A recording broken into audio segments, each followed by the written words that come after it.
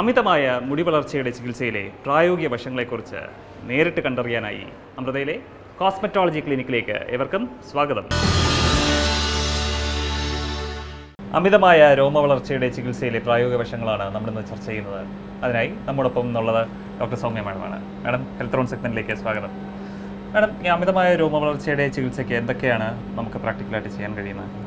ഇപ്പോൾ ഈ മോഡേൺ ടൈംസിൽ നമ്മൾ കൂടുതലും ചെയ്യുന്ന ലേസേഴ്സ് ആണ്. ഇതിനെക്കുറിച്ച് ഓൾറെഡി വിശദീകരിച്ചല്ലോ നേരത്തെ. നമ്മൾ ഇവിടെ എന്താണ് ചെയ്യുന്നത്? നമ്മൾ കോസ്മെറ്റോളജി വിങ്ങിലെ ലേസർ റൂമാണ്. നമ്മൾ അമിത രോമ വളർച്ചയ്ക്ക് 2 ലേസേഴ്സ് ആണ് മെയിനായിട്ട് യൂസ് ചെയ്യുന്നത്. ഇത് ഡയോഡ് എന്ന് പറയുന്ന ലേസർ ആണ്. ഇതിനെക്കുറിച്ച് ഞാൻ ആദ്യം പറയാം. ഇത് ലൂമിനസ് എന്ന് പറഞ്ഞൊരു കമ്പനി ഇമ്പോർട്ടഡ് ലേസർ ആണ്. State of the art laser ആണ്. അപ്പോൾ ഇതിലെന്താണെന്ന് വെച്ചാൽ ലേസർ ബേസിക്കലി ലൈറ്റ് എമിറ്റ് ചെയ്യുന്ന ഒരു ടെക്നോളജിയാണ്. ഈ ലൈറ്റ് അബ്സോർബ് ചെയ്യുന്ന തന്മാത്രകൾ ഉണ്ടാവും നമ്മുടെ കോശത്തിൽ. അപ്പോൾ ഈ എക്സാമ്പിളിൽ ഈ ഡയോഡ് ലേസർ അബ്സോർബ് ചെയ്യുന്നത് നമ്മുടെ രോമകൂപങ്ങളിലെ മെലനിനാണ്. അപ്പോൾ അത് ഈ ലേസർ അബ്സോർബ് ചെയ്യുകയും തന്മൂലം നശിപ്പിക്കപ്പെടുകയും ചെയ്യും. പക്ഷെ ഒരു വട്ടം കൊണ്ടായില്ല, മൾട്ടിപ്പിൾ ടൈംസ് നമ്മൾ ചെയ്യേണ്ടി വരും. പെർമനന്റ് ആയിട്ട് എന്തായാലും ഹെയർ ഫോളിക്കൽ ഡാമേജ് ഉണ്ടാകും. ഓഫ്കോഴ്സ് മുഴുവൻ രോമം നശിപ്പിക്കാനായിട്ട് ഒരുപാട് ഡെഫിനറ്റ്ലി പെർമനന്റ് ആയിട്ടുള്ള ഡാമേജ് ഉണ്ടാകും. ഡെമോൺസ്ട്രേഷൻ ഞാൻ വേണമെങ്കിൽ ഡോക്ടറുടെ ഇത് ഐ പ്രൊട്ടക്ഷൻ ആണ്. പേഷ്യൻസ് ആണെങ്കിൽ നമ്മൾ ഒപ്പേക്ക് ആയിട്ടുള്ള ഐ പ്രൊട്ടക്ഷൻ ആണ് കൊടുക്കുക. Operator will use A glass. As such diode ലേസേഴ്സിന് ഐന് റിസ്ക് കുറവാണ്. എന്നിരുന്നാലും വി ഓൾവേസ് യൂസ് പ്രൊട്ടക്ഷൻ. ഇത് ഒരു സ്റ്റാമ്പ് ടെക്നീക്കാണ്. നമ്മൾ ഒരു പെർട്ടിക്കുലർ ഏരിയ സ്കിന്നിലെ അവിടുത്തെ രോമം യൂഷ്വലി ഷേവ് ചെയ്ത് മാറ്റും. എന്നിട്ട് അത് നമ്മൾ അവിടെ മാത്രം ഏതൊക്കെ ഏരിയയിലാണോ നമ്മൾ ഇത് ചെയ്യുന്നത് അവിടുത്തെ രോമകൂപങ്ങൾ നശിപ്പിക്കുകയാണ് ചെയ്യുക. അഫ്കോഴ്സ് ഫേസിൽ ചെയ്യുമ്പോൾ ഇതിൽ വ്യത്യാസങ്ങൾ വരും.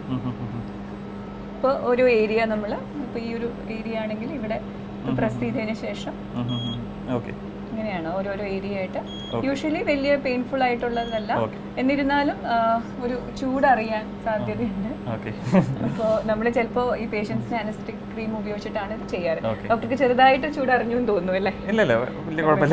അതേസമയം ഇതൊരു പെയിൻലെസ് ലേസർ ആണ്. ഇത് SHR എന്ന് പറയുന്ന ലേസർ ആണ്. Super hair removal. ഇതൊരു അൽമ എന്ന് പറയുന്ന ഒരു ഇസ്രയേൽ ഇമ്പോർട്ടഡ് ലേസേഴ്സ് ആണ്. ഇതും ഇതിന് പെയിൻ ഒട്ടും ഉണ്ടാവില്ല. ഇതിന് കുറച്ച് ചൂടറിഞ്ഞില്ലേ? ഇതിലൊട്ടും നമ്മൾ പെയിൻ അറിയില്ല. ഇതൊരു സ്ലൈഡിംഗ് ടെക്നോളജിയാണ്. അപ്പോൾ നമ്മൾ ഫോർ എക്സാമ്പിൾ ഇത് ഞാൻ ചെയ്യുന്നില്ല, ബിക്കോസ് അഗൈൻ ഇതിന് ഐ പ്രൊട്ടക്ഷൻ വേണം.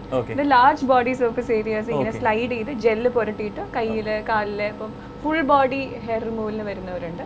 ഒരു സൂപ്പർ ഹെയർ റിമൂവൽ എന്ന് പറയുന്ന ഒരു IPL ടെക്നോളജി യൂസ് ചെയ്തിട്ടാണ് ഇത് ചെയ്യുന്നത്. ഇത് again very useful, painless and very fast. അപ്പം അങ്ങനെ ഈ ലേസേഴ്സ് ബേസിക്കലി നമ്മുടെ രോമകൂപങ്ങളിലത്തെ എന്താ പറയുക മെലനിനെ ടാർഗറ്റ് ചെയ്ത് അത് നശിപ്പിക്കുക. ആ ലൈറ്റ് എനർജി ഹീറ്റ് എനർജി ആയിട്ട് കൺവേർട്ട് ചെയ്ത് രോമകൂപങ്ങളെ നശിപ്പിക്കുക. അങ്ങനെയാണ് നമ്മൾ ചെയ്യുക. ഒരു കോസ്റ്റ് ഒക്കെ ഇതിന്റെ എങ്ങനെയായിരിക്കും? ഒരു സെറ്റിംഗ് അങ്ങനെ ഓരോ സെന്റേഴ്സിലും ഓരോ ഇതെല്ലാം ഇമ്പോർട്ടഡ് മെഷീൻസ് ആണ്.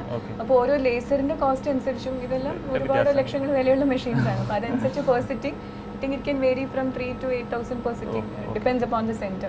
But the effect is like ഇത് ഫേസിന് മാത്രം. Of course whole body ചെയ്യുകയാണെങ്കിൽ it be even higher.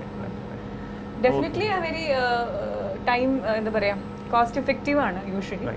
And ടൈമും പണ്ട് നമ്മൾ ഇലക്ട്രോലൈസിസ് ചെയ്തുകൊണ്ടിരുന്നപ്പോൾ ഒരുപാട് സമയം വേണമായിരുന്നു. ടൈം ഇൻറ്റൻസീവ് ആയിരുന്നു.